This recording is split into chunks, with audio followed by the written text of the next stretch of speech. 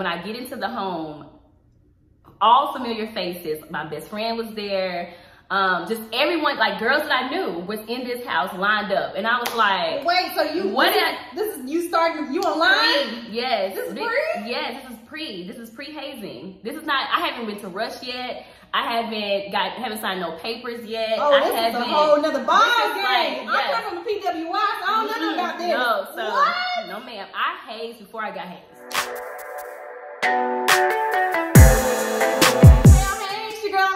Back with another YouTube video. So in this video, I actually brought my girl Theta on to share her denouncing testimony. But before I actually get into the video, if you have not already, hit that subscribe button for your girl one time for the one time. So this is a highly anticipated video from myself. I've been really wanting to do this video for like 2 years. But so this is part 3 of my denouncing testimony series, okay? And so for part 3, I decided to bring one of my best friends. But no, so when I denounced Delta in 2021, I have a cousin, her name is Brittany, and she recommended that I talk to her friend that had already denounced. And I was like, I'm no new friends, I'm good. But the Holy Spirit was like, you might want to, you know, go on and hit her up. So we ended up connecting, and we've been best friends ever since. And so I really want her to share her amazing, powerful denouncing testimony of how God brought her out of Delta. Okay, so let's start pre-Delta. Okay, can we go back? Back? Yeah, take it back. So how did you actually get introduced to Delta? Wow, so it's very deep. My story is very deep. Yes, it is. So let me just take you back to when I was a little girl. Okay. So I am all the way back. Yes. So I am from Little Rock, Arkansas, and living down south. And so living down south, like Greek organizations, that's a big thing. We are introduced to the Greek organization, Black Greek letter organizations at a very early age. And so I just remember being a little girl, I started going to this summer camp when I was around maybe 7 or 8 years old. It was a summer camp, and it was at a Black college, actually, this summer camp. And so during the summertime, I would go here, and this program, it was for children who came from like low income families and things like that. And so they really prided themselves on like the education part and just kind of pouring into us and things like that. But I just remember going to the summer camp, and it started out really well for me. I was able to meet really great, you know, other students and things like that. But there was one thing that kind of stood out to me when I would go to this summer camp, and that was the actual students that attended the college. And so I just remember like walking around this college, the campus, going to like the cafeteria and things like that as a little girl. And I would see like these, you know, boys and girls that were students, but something was so significant about them. And that was the letters that they were wearing on their shirts. They were Greek. They were Greek. Okay. And so I was just, I don't know, I was fascinated with it. I was fascinated with the shirts that they were wearing. I wanted to know more. I was curious to know more about what it was, you know? And so sometimes the students, they would come and actually help us with our summer program. You know, they would do like different activities and things like that with us. And so I just became curious. I just remember seeing these Black, you know, women or girls and boys around our campus. And I started asking questions about it. And so it started there. I will never forget, I was in the 7th or 8th grade, and one of my like favorite principals, she was Greek, is what I came to find out. And so she was an AK at the time, or she still is an AK, I believe. But I just remember being in 7th, 8th grade. She was a person I really looked up to. I really just admired the way she carried herself. And so I remember I was at school one day, and I was getting off the bus, and as I'm walking into the school in middle school, I remember her getting out her car. That's what it was. She got out her car, and I was like, hey, you know, such. And I remember seeing her license plate. It was her license plate, and it had AK on there. And I was like, what is this? Yeah. Like, what's going on? Like, I keep seeing. I remember seeing this at my summer camp. Yeah. So I went to her. I remember one day, random, I was going to the bathroom, and she was coming out of her office. And I ran up to her, and I go, hey, I have a question. And she was like, you know, what is this? A little girl at the time. And I was like, are you... And listen, this is how much I did not know about Greek organizations. I was like, are you a part of Alpha Kappa Alpha? And she was like, and she started laughing, and she was like, Alpha Kappa Alpha? And I was like, yeah. And so she told me she was a member. And so I just had questions about it, but what really kind of drew me in even more at a young age is that one day she came to me, she gave me a folder. And this folder had a lot of like information in it. Yeah, it had a lot of like AKA stuff in it. Yeah, so it had like chants in it, it had songs in it. And so because I had this information, I started looking it up online. Wow. On Google. I don't even know who computer I was using at the time, but I started researching it. Yeah. And so I just remember as a little girl, I would sit at my in my computer, and I would just sit there and I would listen to the chants and I would listen to the songs, and yeah. What? Yes. Yeah, it started really young.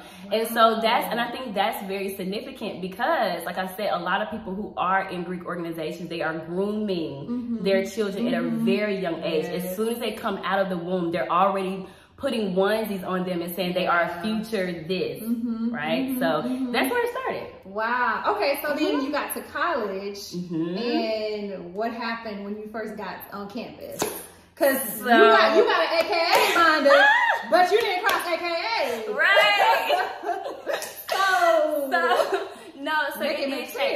So going to college, yes. So like you said, everything, I didn't pledge AKA, right? So what happened?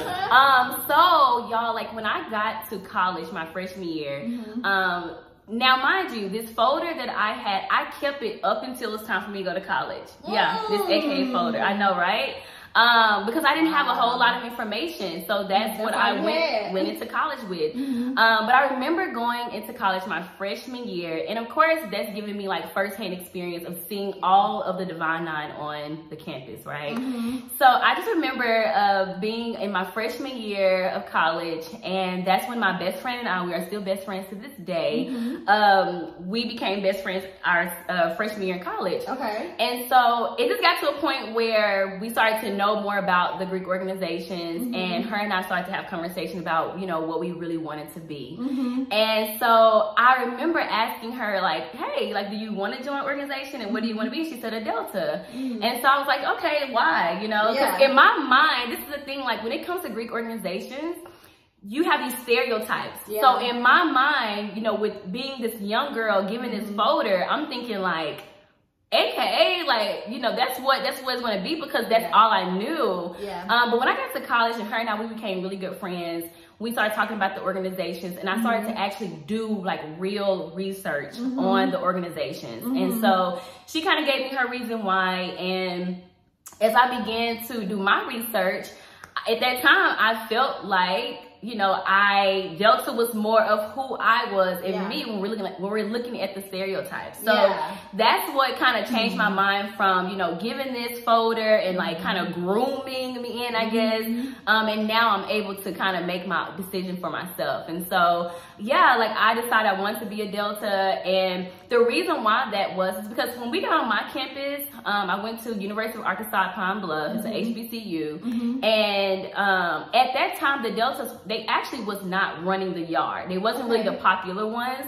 However, I was also a cheerleader in college. And so all of my friends and the ladies that I was around, we were all very well known girls on the campus. We were very active and involved. And so as we started to talk and become closer, we all had this mindset, like we wanted to come in and change the way the Deltas, you know, were looked at. And so that's kind of like where it started. That's why I changed my mind. And that's where it, you know, it came about with Delta. And that's how my decision came about, and that's what I did. Okay, so let's keep going. Okay. So you expressed like how was was there any pre-haze and pre-pledging? Yes. Pre-anything? Okay, so let's get into that. So yes, it was. Actually, my freshman year, when my best friend and I, we decided that Delta is what we wanted to do, we knew some Deltas around the yard, right?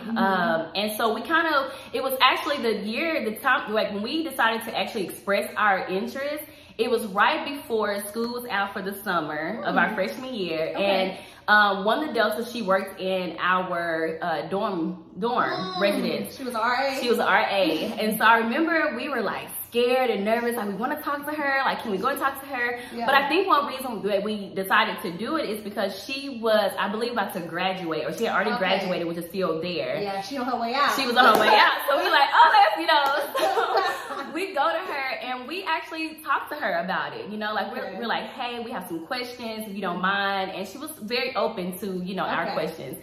And so because she wasn't really able to do a whole lot with us, she was just like, hey, I'll give you some advice of what you need to do or what to expect. She was like, and I'll give your name to the ladies, to the Deltas. I'm gonna recommend you. So yeah, recommend.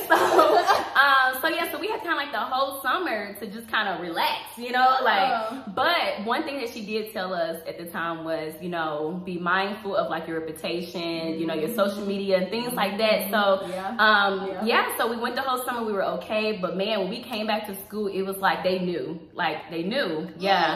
But although we had expressed our interest at the time to her, we had to kind of do it again to someone that was there on the yard, that was active. And so because we were cheerleaders, there were a lot of ladies who were a part of the Divine Nine. There were cheerleaders and dancers. So when it was like actually time for us to go, because Rush was about to come up and everything, I remember going to one of my cheerleading mates. She was a Delta and she was our captain at the time. And I just remember, I hit her up or whatever one day randomly, and she told me to come here at this time to like an office when she worked at the department on the campus. And I went to her and we're talking about, everything. Like I'm telling her, this is what I'm interested in. Here's the thing, she was actually very shocked that I came to her and I expressed my interest that I wanted to be a Delta. Because in her mind, she thought I was either going to go AKA or she was like, I thought you were honestly like too cool to join anything. Like I didn't think, so she was just kind of like, I didn't think you wanted to join because it was just how I was back then, like my attitude, my character, like you would have thought I just didn't want to be around like people, she was very shocked. And so I just remember expressing my interest, being very nervous. And I remember one of the questions that she asked me at the time was, how do you feel about hazing? Pre-haze, pre-haze, I remember she asked me about that, and I was very firm at the time, like this is not what I want to do. I don't want to do anything before I actually get online.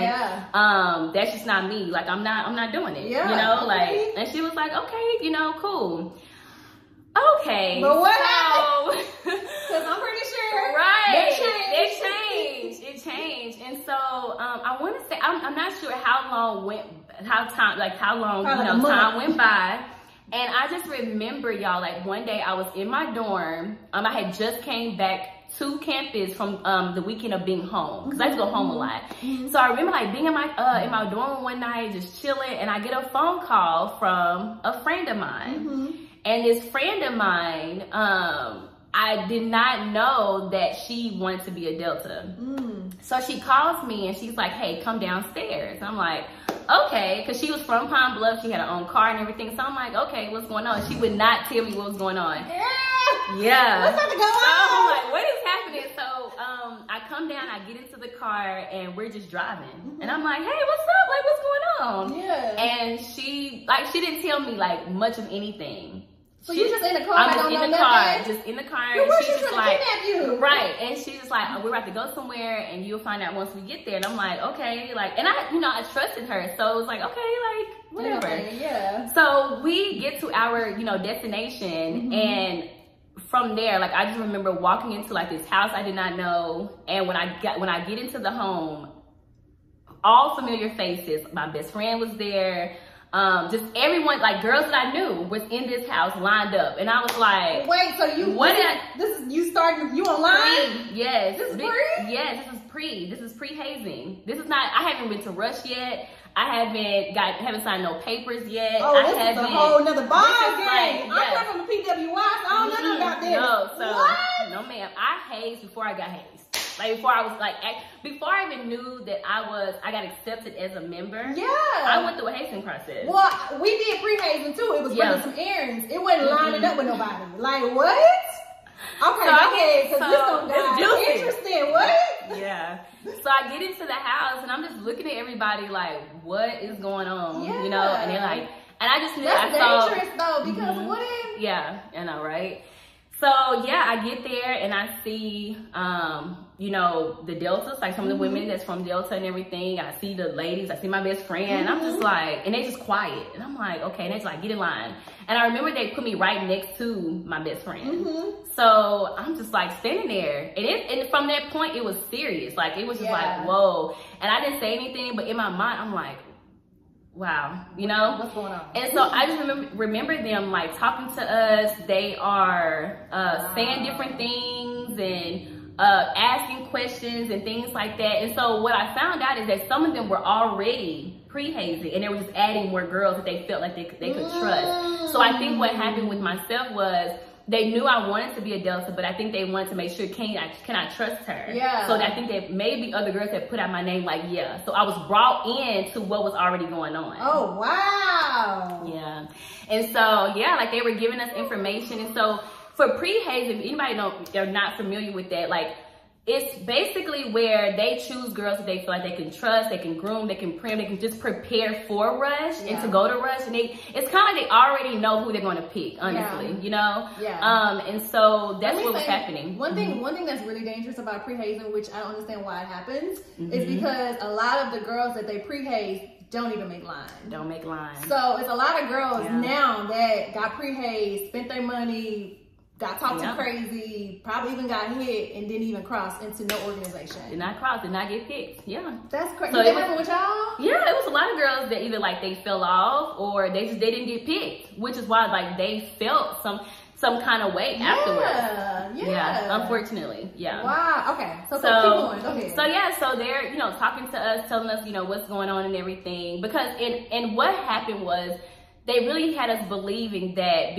like pre-hazing was an honor, it was a privilege, it was a thing. Because in their mind, it's like we're giving you information that you actually need for Rush or to become a Delta ahead of time. Yeah. So it's a price to pay. I'm getting pre-hazed, right? Yeah. So you're excited about it. Yeah, you're excited. Yeah. But I will say that I just remember like I had like that night I actually had got like a little bit like firsthand experience of how the actual process was going to be. They were talking to us any kind of way. Yeah. They would say certain things, and in my mind, I'm just kind of like I'm confused a little bit. You know, what is this? And throw you right in there.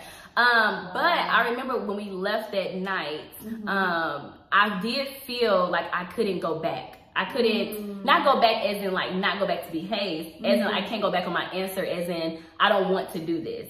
I felt like I needed to do this because I saw my best. I had to keep going forward. I had to keep going forward. I didn't want to go back as in like telling them like, hey, I don't want to be here. Because I had just told, you know, the girl that I expressed interest that this is not something I was interested in. So why am I here? Just from there, we were pre-hazing. Like it wasn't going like every single night or anything like that. But it got to a point, I think by this time I'm in my junior year. So how long were you pre-hazing? For a year? So, okay, so sophomore year? Actually, I didn't pre-haze long. And that's because, okay, so yeah, let me take you back. So I didn't pre-haze long because the pre-hazing when I first started, it was for the Rush that was coming up like soon, right?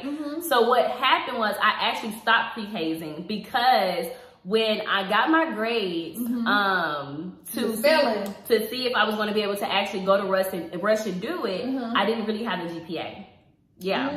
What did you get? 2.5? It was 275. It was 275 at the time. I think I was like short, like 271. Yeah, it was really like by that. Yeah. But what happened was I ended up going to Rush anyway. I ended up filling out the packet and everything because in my mind I was like, I'm gonna still go forth and put it in and just see if my GPA was the only thing that would keep me from making it. And that's what it was. So I didn't make it the first time. Okay. Here's the thing. This is why so many people believe that God has a say-so or God is within this, because the year that I actually went out my first time and I found out I didn't get it because of my letter, that year actually the whole line got dropped. Like they didn't move forward with anything.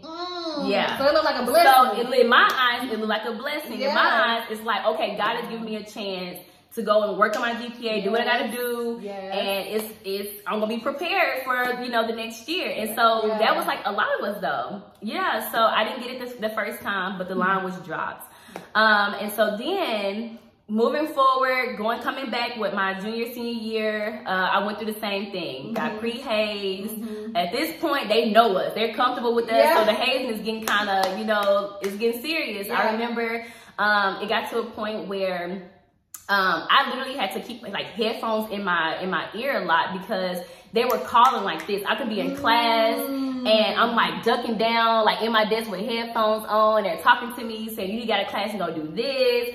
This is still pre-hazing. Wow, that's online stuff. This is right, still pre-hazing. And so I just remember like I would be walking around campus and you just never know when they're going to hit you up, like contact you. And so it got to that point they were constantly calling me. I had to go and do this or do, just do whatever they were requesting. And so it went from that to now I'm going to Rush, going to Rush.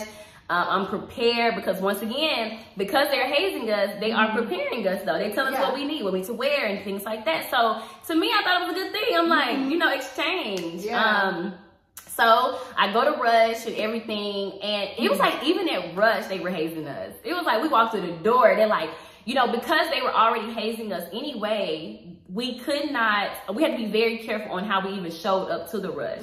So for example, like they made sure that like, my best friend and I, we did stay together because they're like, well, if y'all separate now, people gonna be like, well, what's going on? So we had to come in together at a certain time and sit certain time. Like we couldn't, and then even after the Rush, they made sure like we wasn't like talking to like the girls that were together, like, they were hazing already. They're like, y'all need to come together. Like y'all need to make sure you're not talking so people make it obvious.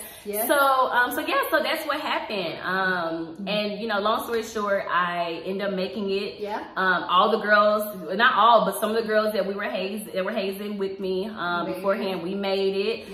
And that's when the real process started. So how was like like a high level overview, because we can be all night talk about what happened. I know. High level overview, how was being online? Being online, man, I would say it was really it was my manipulation to its like highest. There was so much like brainwashing manipulation that went on. And for us, like it was a lot of us. It was over about 30 some of us that actually pledged together or whatever. So I just the stories that you really hear about us having to come, meet at a central location at a certain time of the night. And here's the thing. Like, I just remember, like, throughout the day being on campus, like, when it's daytime, going to classes, I was okay. But it's like, literally, I would watch the sun go down. Got dark. Yes, as it got dark, I started to get anxious. I started to get nervous because I knew at some point, fearful, the call was going to be coming through for me to answer and have to go. So I just remember, because I lived on campus, many of us lived on campus, so there were some girls that lived off campus and they had their own home. So anytime, when that call came, we had to meet up and link up or whatever, I would have to leave campus with clothes, with certain clothes on. I had, my pledging clothes. I remember us going to Walmart trying to find like the pledging clothes that we needed, the all black or whatever, the right ones. And so, I just remember, when the sun would go down, we get that wait for the call, and then we all having to, get in certain cars, and we had to go and meet at our location. And from there, we would change, and we would try to, come together as sisters and try to come up with the plan on how we were going to be on the same page with everything. Did we know the answers to certain questions?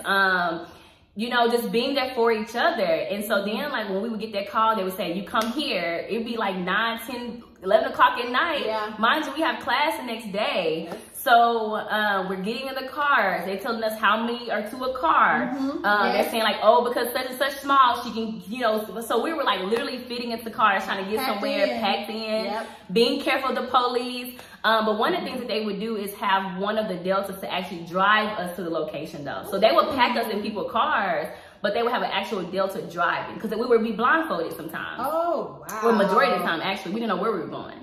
And so I just remember like driving like far away from the campus at nighttime. Oh, Lord. And yeah, like, I mean, you're trying to like kind of peek, you know, at the car and see like where we going, but the roads were dark. And I just remember like when we were kind of, long story short, I remember we were down in some woods because I just remember like driving on this dark road, no lights, nothing. Yeah. And we would all of a sudden come to like a rocky road, dirt road, because now you can feel the car kind of, you know, going somewhere, and they would turn off the lights and everything, and then we would just sit, and they would just say, I'll come back and tell you guys when it's time to get the car. And I'd be like, oh my gosh, we whisper like, okay, y'all, like, you know, Lord have mercy. But so another thing too, like they would also pack us in the cars by numbers, because by the time we had numbers, so we would like, because when we got out the car, we had to quickly link up with our numbers, and we drag me because we don't know where we're going. They're trying to pull us from the front because we're in line. They're pulling us out the car and everything, and we're having to link up. Wow. And from that point, outside? It was outside. In It was in the woods. Yeah, it was in the woods outside at dark, at nighttime. And I just, you know, my pledging process, it was a lot. It was, like I said, mentally, physically, it took a lot. You know, they would talk anyway to us, you know, curse us out, say certain things. I just remember one night I got very upset because eggs were thrown at us. The egg that one night that was thrown at me, it didn't crack. So it like hit me in the stomach, and I was like ready to fight. And I'm like about to like move out of line. My sister's like pulling me back, like, no, don't do it. And I just remember, you know, certain things we had to do. I had to push-ups. I had to get on like, you know, chairs and on your, you know, elbow. You know, the smiley swipe. You know, everybody had gone through that. There were paddling that was going on. You know, so and I remember like. They would do certain things just to kind of like humiliate us in front of everybody, you know? So I remember one night they called me out of line. I had to sing one of the Delta songs. They know I'm not a singer or anything like that. So like I'm singing and they're like, sing it like you mean it. And I'm singing it or whatever, like, you know, trying to sing it with my heart and soul. And they're just laughing, you know, cracking up and laughing and everything. I just remember one time, like I was so that was another thing too. I was so stressed out trying to keep up with, you know, my schoolwork, my going to classes on time. Because here's the thing too, a lot of the professors know, like when that season comes for pledging for Greek organizations, the professors know. HBCUs, they know because they're Greek. Our professors are Greek. The chancellor is Greek. So it's like they know that time is coming. So I just remember like a lot of my professors would come to me. They're like, listen, I know what you're doing. I know what's going on. But you need to make sure you're in class. Have to figure it out. You have to figure it out. So they knew I would leave class early and things like that, and they knew. And that was the sad part, because once again, when we're joining these organizations, one of the things that they say is that we are a non-hazing organization. But they know that these things are going on. Every organization is going on. Exactly. And I just remember that I was so stressed out to the point where my hair was falling out too. So I was a cheerleader. I had to look a certain way, you know, as a cheerleader. However, my hair was falling out. I would never forget, I had a bald spot literally right in the back of my head. And I had short perm hair at the time. So it was really falling out because I hadn't had a perm yet. Because, you know, one of the things is that they're taking you through a purity process. So you can't wear makeup. You cannot wear certain colors, no weave, anything like that. So I was not getting my hair done. I'm having to show up to basketball and football games looking like, what's going on with here? I'm losing weight. You already small. Skin, skin, you know, I'm losing weight because I couldn't eat certain things. They call us like eating certain like fried foods or sweets and things like that in the cafeteria. They're like saying stuff to us, you know?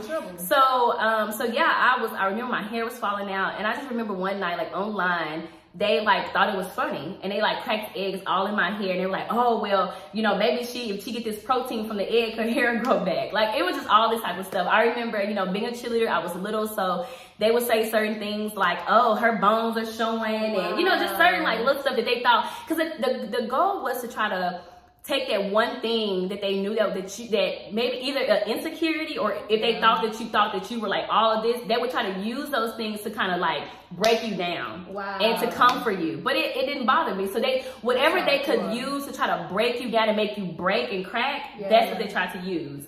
Ooh, so that's so hardcore. Yeah. For the chapter I crossed in, they were a little bit more graceful. Like if they saw like you were falling asleep, they were like, okay, come over to my house and go to sleep. Yeah. Your hair is falling out. Okay, you're gonna have to do something with this hair. Because, you know, like. Yeah. And don't get me wrong, they try to help. They'll try to step in and try to like, you know, even I just remember one of the things that I dealt with in college was I was hyperglycemic. Yeah. So I needed like sugar to keep my, you know, and so I just remember like one night, it was so tough one night to the point where I hadn't eaten anything. And a lot of times I didn't eat something, I would get dizzy or feel like I'm about to faint. And I hadn't eaten, but I wasn't feeling like that. However, I used that to go and get in the car and sit down to go break. I lied real tough because I'm like, I'm tired of this. Like, what is going on? You gotta find some way out. Yeah, because like, you know, when you fill out your packet, one thing they ask you like, are you allergic to anything or just anything medical? And I put that on there, and so I used it one night just so that I could go and take a break from what they were doing to us. I sat in the car. So yeah, it was just a lot of manipulation. I just remember like our actual last night of us, because at that point it was time for us, it was close to our probate of us crossing over and everything. And I just remember the last night we were out there, and it got really tough because not only are we like practicing for our probate show for the next day that's coming up, we're still getting hazed. So it's like they having us run through everything and like, you know, doing a whole lot of stuff. And I just remember we were out there hazing, and all of a sudden cars started coming. Like we started seeing lights coming through the woods, and like they like, get back in the car, and we thinking like, oh, like what's about to go on? We're going to jail. Because mind you, this hazing stuff, you can literally go to jail for it. We're talking, it's against the law. People have died from hazing. We hear this in the media and the news. But come to find out, it wasn't the police. It was the Kappas. They were coming to go through their hell night, because it was a hell night. What? Look at y'all cry. So we're like talk with each other. So we get into the car, and the Kappas, they out there with their boys, and so like now our pro fights and the Kappas, they out there talking, you know, having a good old time. But here's the thing that really bothered me is that because it was our hell night, a lot of them were drunk and drinking. So they came that night prepared to like really go in on us, like even harder, because we were at the end of our process. And so I just remember like one of the girls, like they like the Kappas were, y'all go ahead and go first. So they let us get back at the car, and they left, and they came, you know. So we got the car, and like at this point they're going in and yelling in our faces and our ears, they screaming at us and stuff. And I just remember like there was a point where we had to hold out our hands, and they were going out of line and just slapping and doing this. But one girl, she was so drunk when the pro fights, like she was like going in on my, at that point my hands were purple. And so they had to like literally tell her like stop and leave. You know. So you know, there were times where like people would step in and say, okay, enough is enough, you know, no more, whatever. But that was like my hell night. And I was tired. I was like dog tired. Like, you come offline, you're looking like a straight zombie, okay? Because of the hours and the time that you're putting into this. Even like when I was preparing for like just the above ground like tests and everything that we having to study for, like I would stand up literally until the sun came up, drinking Coke and drinking energy drinks just to study. I was putting more studying time into that than I was my classes. Now I will say my GPA came up online because I didn't have the time for it to drop because my GPA was still so low. Because a lot of people, they will pledge and give all their time to the sorority.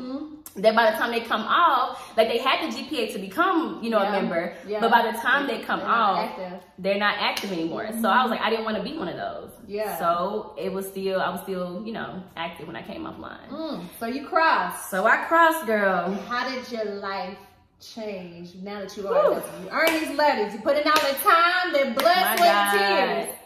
my life changed to the point where, because like I put so much work, it's all about me, right? I put so much work into this. I think I've done this. Now don't get me wrong, I thought that God had a hand in it too, because the second time, mind you, I didn't make it the first time. So the second time, I literally was praying to God, like, God, I really want this. I was in my mind really thinking I'm seeking God. Even to the point where I just remember like preparing to go out again. I was writing scriptures, y'all. Like, this is how, like, it's like I was writing scriptures to myself. I remember I used to have scriptures everywhere in my dorm room, and I would wake up and I would say these scriptures and I would pray all so I could be a Delta. And I just remember, like, I would wake up, I had a scripture on my ceiling. I don't know what scripture it was, but I would wake up in the morning and I would say that scripture and like asking God for me to be a Delta. And then I would go to my closet. I'm getting ready for classes, and I would take off, you know, my clothes out the closet and be a scripture right there. So it was just like all of these things of me thinking I'm like seeking God about this organization. And because it happened, I thought it was God. Wow. I thought it was God. Yeah, I thought it was a blessing. I thought it was a blessing. And here's the thing. I didn't get it the first time, right? When I went back out for it again and I got it, when it was time to pay the money, I didn't even have the money. Like, my mom literally had to come up with the money to do it. That was another sign from God. Wow. Now I'm looking back at that. It was like, you don't even have the money to even come into the organization. You can't even afford it, right? So that was signs. But all this time in my mind, I'm thinking, because I'm working, because I'm doing what I gotta do to get it, this is all God. This is all God. And so now I'm crossed over. I'm a Delta now. And literally, like, my life from that point, it just consisted of me. It was just like party after party, you know, like, now I'm able to strut, now I'm able to step, now I'm able to really like show people who I am on the campus. It was like people knew my name, but people still recognized me by, oh, Tia the cheerleader, oh, now Tia the Delta, like Tia the Delta. So it was like having that type of access and having like that type of status, it was, you know, it was prideful. It was a thing that you really, because you work for this, right? So people you want people to respect you, and people to see it. So my life changed. It changed to the point where, you know, I was still like doing how to do my classes. I was working for Delta. I was active and things like that. But when I look back now, it changed to a point. It changed really for the worse, I think. You know, because your character really does change. You are holding yourself up to this very high esteem. You're looking down on people. Especially if they're not Greek. Especially if they're not Greek. It's like, I earned this. You need to respect it. And so some people some people would say it, like some students that were not Greek, they were like, oh, y'all changed. Like, who are y'all? You know? And in your mind, you're like, well, yeah, I changed for the better. For the better. Delta changed me. Because here's another reason why I chose Delta, right? In my mind back then, I thought that it would have been easy for me to be an AKA. I just think, you know, like the stereotypes or whatever. But for me, in my mind, I wanted to be a Delta because I loved how Delta, they prided themselves on like education. There were strong women, there were independent women. There were women that were just serious of everything. And it's like, for me, in my mind, I'm like, Lord, if I could just be one of them, I have proved something. If I can be one of them, my identity, like, I know who I am, like, to prove that I can be this, like, because I consider myself as an underdog. Because I didn't have a high GPA, I came in with women who had very high GPAs. They were very smart girls. And I'm like, okay, I'm the underdog, but if I can work for this, like, it's talking about something. I proved this to y'all, you know? So it's just funny how I like really lowered my like who I am. First of all, as a child of God and who God says we are, I lowered myself, my standards, and what God would have, you know, like called me to be. And so but like when I'm thinking about just who I was coming off crossing, it really got worse. I just became this person where I'm like, you know, like I said, high status, I'm conceited, I think I'm somebody. But one thing that kind of like really heightened was the partying, the going out, partying, clubbing, drinking, sex, all these things that happens in organizations that people don't talk about. Like, and not to say that, oh, they made me do it, but this is what comes with the territory. Like, when you're in that atmosphere, it's a culture, it's a tradition, it's what happens. It's like, it's really a spirit. It's the atmosphere of everything. Like, I don't care if you're this young girl who say, like, I want to come in, I want to change it, or I know who I am, and I'm going to be that same person. When it's like birds of a feather flock together. So when you get into that atmosphere, that's what you become, and that's what you do. And it's like, and then you think that's just the way to have fun. This is life. This is what I'm supposed to do. So I'm going to parties, I'm clubbing, I'm getting sloppy drunk, I'm doing all of these things, and it's just like, and it's a thing, we say that it's a Christian organization, but nobody ever, none of my sisters at the time ever came to me and said, hey sis, no, you should not do this. Word of God. You know, like, you shouldn't do this. Like, I think that this is too much. Like, hey, what about your relationship with God? You did say you are a Christian. Like, when last time you been to church? Like, nobody ever did this because we were all doing the same thing. So you know, you prideful, you conceited, you know, you this big Delta woman on campus, but now you're not Greek. So how did that transition to, my Lord, being a Delta woman to now being a woman of God? Woo, yes. Oh my gosh, it was a long journey. I was in Delta for 6-7 years. And so after I graduated college, things just started to change for me. So before I graduated, I was in a relationship. I got in a relationship with my now husband. And I graduated 2013. And so after I graduated, my husband and I, we decided we wanted to, you know, come together and merge our plans, whatever. He had gone out to the military. And so he went out to the military, and one of our first duty stations was Japan. So I left home and everything for the first time on a whole different side of the world, moved to Japan with my husband. And that was where I really found God for myself. That's really where things start to change and take off in my walk with Christ. You know, you hear a lot of stories where we grew up in church. You know, I've gone to church my whole life. I know who God is, but it's like something changed for me. It was like, you know, like, yeah, I'm a Christian, but I really haven't been doing this walk seriously. Like what God calls for us to do. And so, you know, being in Japan at the time, I was really young. I was probably about 23, 24 years old. And I didn't have any family, any friends. So that's where God really met me at. It's kind of like the Abraham situation. You know, we always talk about that. He leaving from his family, his friends and everything. And that literally was my life. Like, I picked up and I moved from everybody with my husband. And so the only person I had to depend on was God. So I had to get to know him, you know? And so I just remember being there by myself, and like my husband would, you know, go on deployments for like 3-4 months out of the year.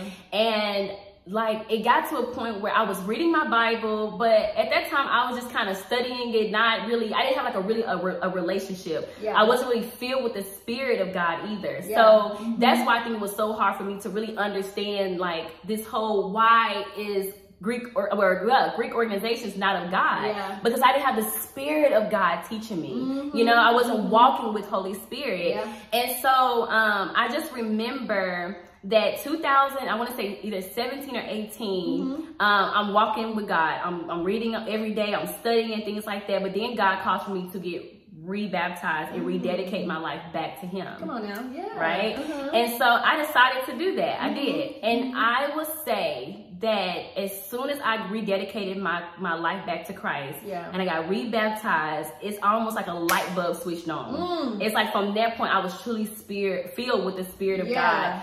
And I just remember like God took me on a journey of just like things that he was like pruning me away, you know, of like just stripping me from. So where did my journey start with actually coming out? I just remember because you were active in Japan, right? Yes, that's a good yes. So I was actually active. Yes. So when I got to Japan, reaching out to one of the chapters there was the first thing I did, because in my mind, I'm like, I'm going over here, like I need to know some people. So I gotta have some sisterhood. So it was really, I thought it was really nice to, you know, it was to have them there. So I reached out to them. I was one of the youngest ladies, you know, in the organization or chapter. They was like, they're like, come on, we need some work. They want the young Sorors. So I get there and I'm active probably about 2 years, I guess. Maybe about 2 years. I'm active there in the chapter. I became chaplain. I am one of the stepmasters. So like I'm really active. I'm really active. And so yeah, so I'm doing that for about 2 years and everything. And I just remember that when God started dealing with me about coming out, it first started with my love and my passion for Delta started to kind of like go away. And I didn't understand why. I just remember like when I would talk to my line sisters at the time on the phone, and they would come telling me about like, oh, a new line is coming off and what's going on. I just got irritated. Same. I got irritated. Like, I don't want to talk about this. Don't care. Like, I don't care. Like, don't have no girls calling my phone. Yeah. You know? So I didn't understand what that was about. But of course, I was continuing to be active and everything in the chapter. And I remember the year that I was, you know, about to go through this journey and everything, I remember I became really cool with other military spouses. And she's now still a sister and a friend of mine to this day. But I got invited to a dinner one night. And I'm at this dinner, and there's some people there that still, you know, this Greek and everything. And we're all talking. I don't even know how we got to talking about Greek life. And I just remember hearing this young lady who I did not know at the time. She was like, I used to be Greek, I used to be AK, but I'm not an AK anymore. And I kind of looked at her like, what? Like, what do you mean? And I was like, what do you mean you're not? Like, did you like denounce or something? You know, I didn't even know what denouncing was. And she was like, yes. And so I was like, you know, why? Like, what was the reason behind it? And so she tells me and everything. And I was like, oh, okay. And I just remember that one thing that I did not do to people is when they would tell me their reason why, I never rebelled. I never got angry. I never was like, oh, that's like, you know, that's crazy. That's wild. And I think that is one of the most dangerous things that we can do as Christians, following Christ, where when you hear people denounce and come in and renounce their organizations, you get defensive, you get angry, you feel some type of way. You try to come back with something to just justify why it's okay, right? And so I remember her telling me this, and I remember telling her these words. I said, you know, I understand why. I said, I can understand why people denounce. I said, and if God ever tells me to, I said, I probably would. My Lord. Said, all right, we got that on record. She said, we got that down. All right, Holy Spirit. Yes, girl. And I remember from that conversation, there would be other conversations that I would have with the Deltas, and they would talk about women who left Japan, and it's like they denounced. I'm like, what? You know? And I just remember I was at one person always saying, well, it depends on how serious you do take your walk with Christ. Like, I was always kind of like, you know? So from that conversation, that's where it all started. That was the seed. That was a seed that was planted in me. And God began to deal with me. I don't know how long, how much time went by before it really started to come. But I just remember when it started, one night my husband was deployed. I was there by myself, and I remember I had went to bed one night and I could not sleep. Could not sleep. And I was just wondering, like, what was going on? Like, why can I not? I'm up all night like a cat. I'm restless. And I just remember, Lord, like, whatever it is, whatever you're trying to show me, like, I want my sleep. You know? And I remember calling my mom, like, Mom, I just cannot sleep. Like, you know, I don't know what's going on, but I can't sleep. And she was like, well, Tia, pray this scripture, blah, blah. And I still couldn't sleep. So I remember asking, I said, God, whatever you're trying to show me or reveal to me, I need you to tell me, because I want rest. And I remember Holy Spirit said, take your Bible and take your ritual and compare it. Because also, going back a little bit, what started to happen with me when I told you that I was starting to like not really care about Delta anymore, I started to notice that as a chaplain, you know, in the chapter, I'm this chaplain, I'm praying scripture. You know, everybody say, well, there's Christians a part of it. We pray, we do these things. Yes, we do. However, that does not mean that God is in it. And I just remember being the chaplain of this chapter, and I would pray and I would say scriptures, but I felt so empty. I felt so empty. And I remember one day being in our chapter meeting, and there was a certain passage in there that a lot of us recognize when we come into the Spirit of God. Like, I was saying this passage, and I was like, oh, that sounds so familiar.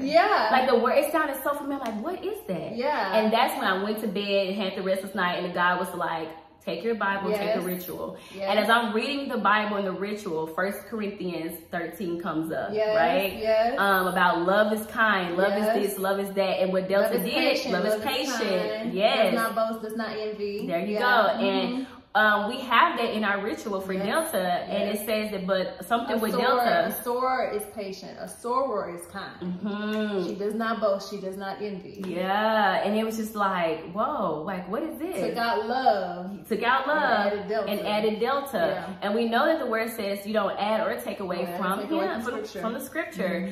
And so I was like, and so that little seed kind of stayed there.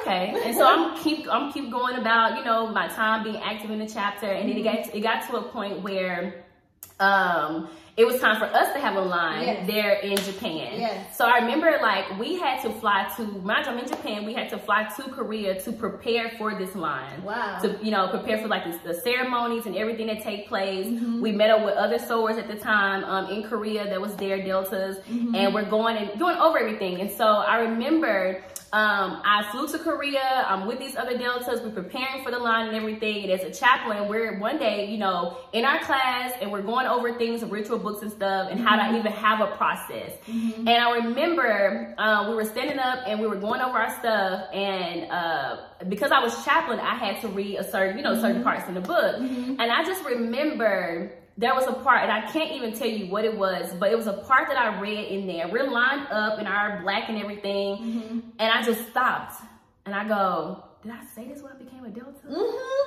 It just kind of came out. Yeah. And I was stuck. And I remember a soror that was next to me, she goes, yeah, you said it. You said it when you became a Delta. And I was just like, you know? So I still even couldn't comprehend what it was saying, but I'm like, something don't seem right. We shouldn't be we shouldn't say this. Wow. And so time go on, and here's the thing: when all this is going on, it wasn't until a year had passed before when I actually denounced. Yeah. So it's a whole year. I'm kind of wrestling. Yeah, because I'm just like, God, what's going on? You know, I'm trying to understand. And so from there, I'm still active and everything. And I just remember, like, I had a dream one night. I went to sleep. And time was going by, and I have this dream. And in this dream, I am at this house party with other Greeks. And I remember there's only one way into this house or party or whatever. I think it was a house, but it was only one way in and one way out. There was no back door or anything. And I remember the house caught on fire. At this house party, it caught on fire. And I'm like, everybody trying to get out. Everyone trying to get out, you know. And I had got out by this much out of the house. And I'm running, and I look back, and the whole house was like burnt down. I was the only person that got out, literally. And I woke up out of my dream, and it's like physically in the natural, I could feel I was hot. Like I felt like I was burning up. I was sweating when I actually woke up from the dream, and I was like, what in the world is going on? Like, what is this? And I just heard God say, get out before it's too late. And I was like, oh my God.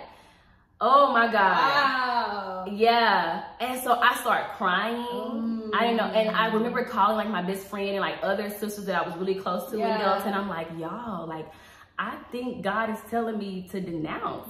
Come out. Like, to come out of this thing. And I didn't understand. So I'm still trying to kind of comprehend what's going on. And I just remember I ended up contacting the girl from the dinner. Her name is Gianna. And I remember I found her on Facebook. I reached out and I said, hey, can we talk? You know, can we come on? Look at God bringing it So I remember hitting her up, and she said yes. So we met at Starbucks there on the base that year, and she was there waiting for me. And as soon as I walked through the door and I sat down, she said, you're about to denounce. And I was like, why you say that? She already knew. Yeah. I said, why you say that? And she was like, you've been battling. She said, you've been battling, you've been wrestling. Come on now. And I was nervous. I can just cry now. Like, I was nervous. I didn't understand, like, what was going on. And so she was there. She held my hand throughout the whole thing. She encouraged me. She supported me. she really gave me answers to my questions and to where I was confused at. And I just remember when I gave God my yes, God used my son. Because our son, I had a baby by that time, at that point, and he was only maybe 1. And I just remember that I had been I had been crying every day. And the thing is, like, God was taking me through a journey, because it was like I was going through that. It was a point too where I was trying to find a job while we were in Japan. So I was really like mentally and spiritually going through things I just could not put into words. Like, I felt I was angry at God. So I'm like, God, why am I going through this? Like, what is happening, you know? And I just remember one morning, after I had that conversation with her, I was getting ready to go. I used to volunteer at this school on the military base. And God used my son one morning. We woke up, we were getting ready. Mind you, my husband's still deployed. I'm doing all this by myself. I'm like going through these things by myself.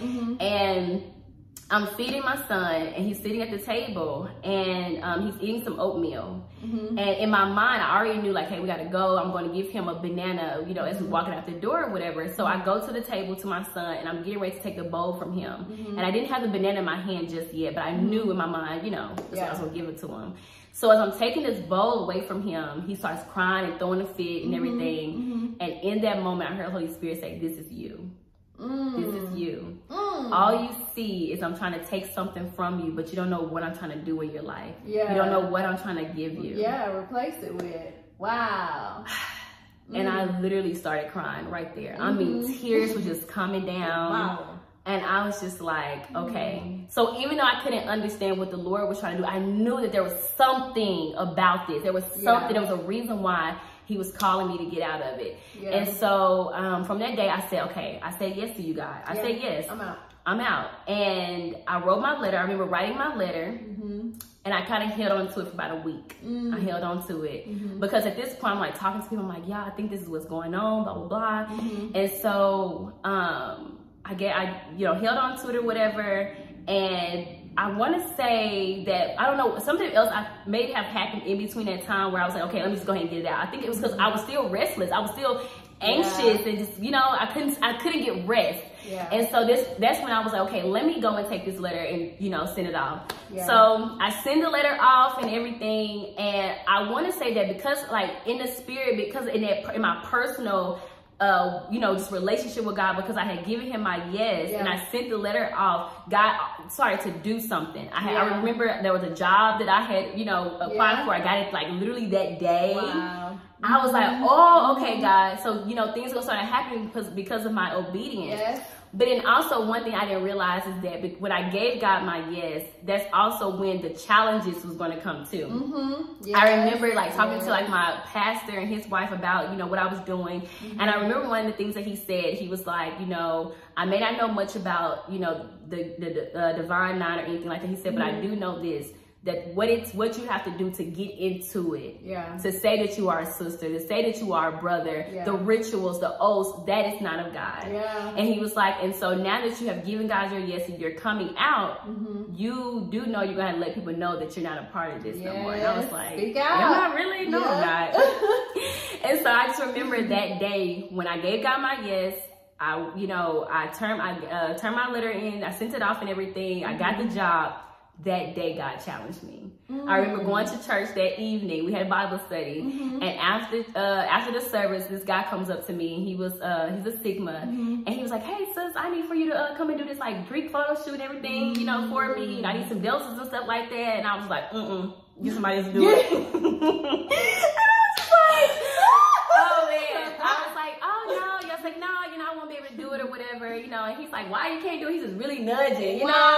And I'm like, no, like I just probably won't have time. And he stopped me right there. He said, you about to denounce, huh? And I was like, wow. And I could just feel heat like just coming up. And I felt like literally that there was God on one side and just like the enemy on the other side. Like, what you gonna say? What you gonna say? What you gonna say? And then that was the first person where I was like, yes, I denounced. And I was like, wow. And what did he say? And he was just like, you know what? He was like, I mean, I understand. And then he was like, but, you know, for me, I think I can bring people to Christ. That's how you know it's a conviction. Because, like, why are you justifying something I didn't even ask you about? He was like, I feel like I can bring people to Christ. He got the conviction. While I'm in it.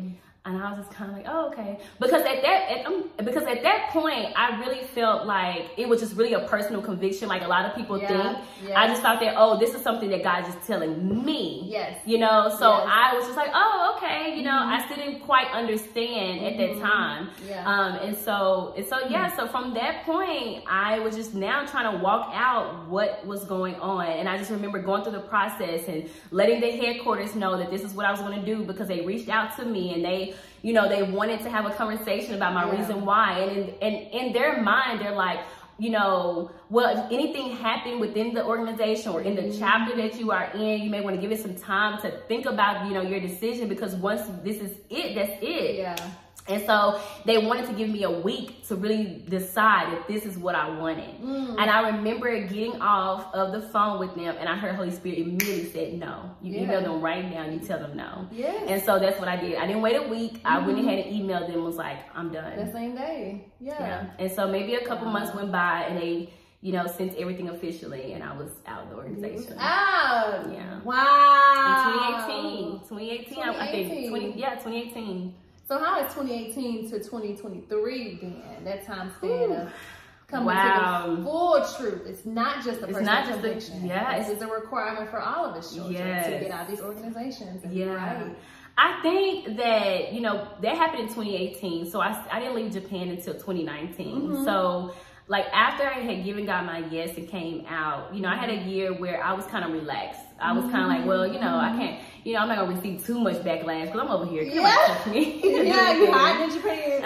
You know, and I just remember, like when I came out, like at that time, like I said, I didn't feel the need to like tell people that I did, just the close people I was close, you know, I was close to. And I just remember that, you know, like many of us would get that conviction of like God saying, no, it's time for you to go public with this. And so many people wonder why we do it public, but like the Holy Spirit has revealed to us, like we were loud and proud going into it, posting our pictures and doing all of these things.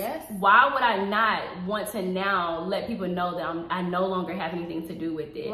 Especially because God told me to do it. And especially because this is a God thing. Like this is my walk with Christ. And like with Christ as disciples, we're called to go out and share the gospel. We're called to share our testimony in hopes to help other people and bring people into knowledge and in the truth. And so I just remember that for a long time I actually tried to make a video, because like at that time that's what I saw a lot of people doing. So I'm like, okay, well maybe I should make a video and you know post it. But every time I got ready to sit down and post this video, it just was not happening. It was not happening. And the Holy Spirit was like, I didn't call you to do this. And I remember the Lord gave me a word and he said, this is not what I called you to do. He said, I'm going to use you and just who you are, your personality, your character. I'm going to bring people to you. Insert me. Insert. And so what I did was I just went ahead and I just posted this long message on Facebook, the status. And I let people know that I was out then that way, publicly. And it's like literally that day when I posted that Facebook status, I kid you not, it felt like a weight had been lifted. Come on now. Like I remember sitting down, I just dropped to the floor in my house. I dropped to the floor. I was sitting on my wall on the floor, and I was just like, wow, that spirit. It was just like a weight. It was just like, and I just started crying, and I was just like, Lord. And I remember my best friend, she texted me, said, how do you feel? And I said, I feel good. And so, but God gave me that prophetic word. He said, you know, I'm going to use you. I am going to use you. I remember him saying that, but I just didn't know when. And so this journey of now we are, you know, we're leaving from Japan. We now are stationed in California. And, there was some anxiety coming back to the U.S. There was, because like I said, I just didn't know like how people were going to feel, what people were going to say.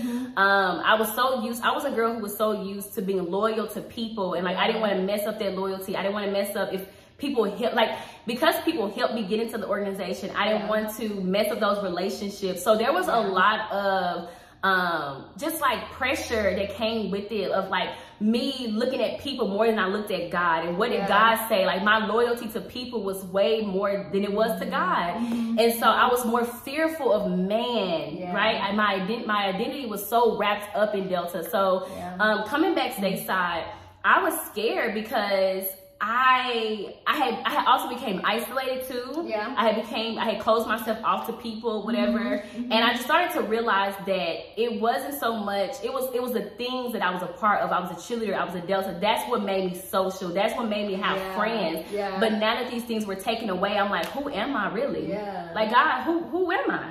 And that's when God was like, your identity is in me. I need for you to begin to search and seek of who you are in me. Yeah. So that's what I began to do. And I started to, you know, strengthening my walk with Christ. And so being in California, all of a sudden it's just like something switched. And like, I started having a lot of people reaching out to me about their, you know, journey of coming out, denouncing. And it was like I can't even count my fingers. It was like so many people. I'm like, Lord, what are you doing? Like, what's going on? And so I had to kind of like fulfilling the prophecy. Yeah, it was fulfilling the prophecy. Yes. And so I started having so many people like come to me and like asking me like, hey, you know, I know that you denounced or whatever. How was that? Had questions and everything. And so I was like, okay, and I would talk to people, you know, that's how you're not connected. And I would share my testimony with people. And people's like, I feel the same thing. I feel like the Lord is calling me to do this. And I'm like, okay, you know, and I would help them. Yeah. And so then February of 2022, we did the live. That's where God began to reveal to me that this was a part of my ministry now. That there is no running away from this. That now you have a call, like a purpose within this, and that is sharing the truth and like helping people like to wake up to like, this is not of me, you know? And so that's when God called for me to do like my first live event on Facebook and on YouTube. I invited some women, including Lala, women who were out of their Greek organizations, and we did a live and we were just talking about it, sharing our testimony. And once again, that was a journey that I had to take, because I was like, those same feelings that I had of coming out, they started to rile up again. There was fear. The enemy was really trying to take my mind, trying to tell me that I, you know, don't need to do this and everything. And I just remember going to God, I'm like, God, is this what you're calling me to do? Like, you want me to go live and do this? And I was like, I remember telling God, I said, Lord, okay, if this is what you're telling me to do, I'm going to call Gianna. And I said, and I'm going to need for her to like, you got to send some kind of confirmation. And so I called her. I'm like, hey, I need for you to pray this, you know, with me or whatever. And she called me next day and she said, She said, I was in the shower and this is what, and that day I dropped to my knees, and I remember the Lord, he was speaking to me about what he wanted me to do. And I was like, okay, Lord. And so with the whole series entitled "The Get Out Now," you helped me, came along with it, because I'm like, I heard him say this, but you're like, no, I think it needs to be this. And I was like, okay. And so it all came together, and that's where it started with like, now this is a part of my ministry. It's a part of our ministry. Like, honestly, we all have a job, a hand. This is part of our ministry, where now we're called to bring truth into this so that other people can know, like, God wants his children out of this. And thankfully, he is snatching his children out of this in this hour. There are so many people that's waking up to this, and they're coming out. And so that's my journey now. Yes. I did one with the guys as well. We did a fraternity one with me and coming and sharing their testimony. That's very powerful. So that's what I'm at now. That's a blessing. So what advice would you give to somebody watching that, you know, feels the tug, but they feeling the same thing, anxious, fear, you know, nervousness? I know that it sounds so cliche, but it's the truth. Like, when we're saying seek God, you know, as a believer of Christ, like, our foundation should be the word anyway, right? And so because it is our foundation, that means that we should be using the word to make decisions, to know what we should and should not be doing. Like, that is my advice, is if you are a believer, you're a professing believer of Jesus Christ, I encourage you to keep the word, the foundation of the Bible, to help you make decisions on this, right? I also just want to encourage people that if this is something that you know that the Lord is tugging at you, to also, like, not only bring God into it and seek God about it, but ask yourself, like, who are you more loyal to? Like, are you more loyal to God, or to people? Are you more worried about what people are going to say? And I think that, like, you know, a lot of us have actually experienced that, where it's like our loyalty do reside with people more. And so when you're like, when that answer, like when that clicks into your mind that it's because your loyalty is with people, that right there should be your answer, that I have given my power to people. I have given my identity to this thing. It's a stronghold because I can't even just say yes to God immediately, right? I can't just give God my yes and walk away from that. And it's because our identity, our jobs, our promotions, everything, we have attached it to these organizations. And so that would be my encouragement, is to keep the Lord, the word, as your foundation to make decisions and to ask yourself, who are you more loyal to, especially in this hour? Well, glory to God. So thank you for coming on to my channel and sharing your testimony, my friend. And the Lord, Holy Spirit wants me to know if you want to plug your Bible studies for women of God that might want to, you know, thank you. Yeah, so that's good. I have a women's ministry called Sisters with Purpose. I've had it for like the last maybe 6-7 years now. And so we do Bible study every Monday at 6:30. Is it 6:30? Yes, 6:30 Central Standard Time. And it's via Google Meets. And so I can add all of my information into there. Social media. I'm on Instagram as Tia Rock, and I'm on Facebook as Tia Rockwell. Well, thank you so much. You're welcome. I'm so thankful for the honor. Oh my God. So this is like behind the scenes, and we are just sitting on the couch, and we're just kind of having a conversation and kind of like going over the video from earlier.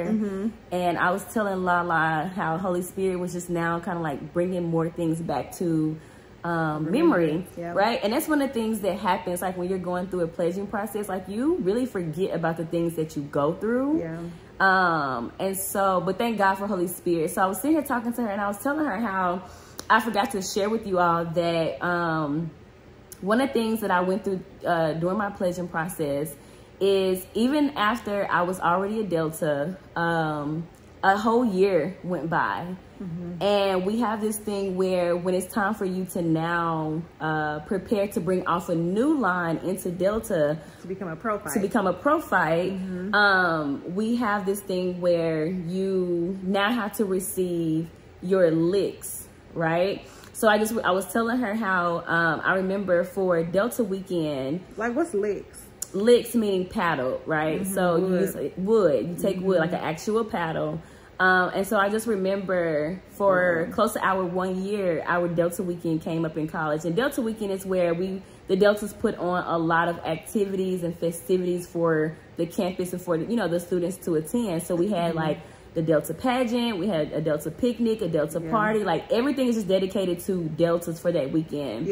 And so for our Delta pageant, this particular night, we were working and preparing to put it on. And I just remember working the pageant, and I received a text message. And this text message consisted of information about how our prophytes and old heads, they were in town, they were visiting for Delta weekend, and they basically told us that, it was time for us to receive our licks, our 1 year licks. And so even after we were Deltas for a whole year, we now had to go pretty much back online for one night and to get hazed. And our hazing involved, I had to get 9 paddles for the licks jewels. For the jewels. So Delta, they have, we have 9 jewels that represents the organization. And so I just remember we once again met at like a central location. In the woods, right? Well, it was at a park.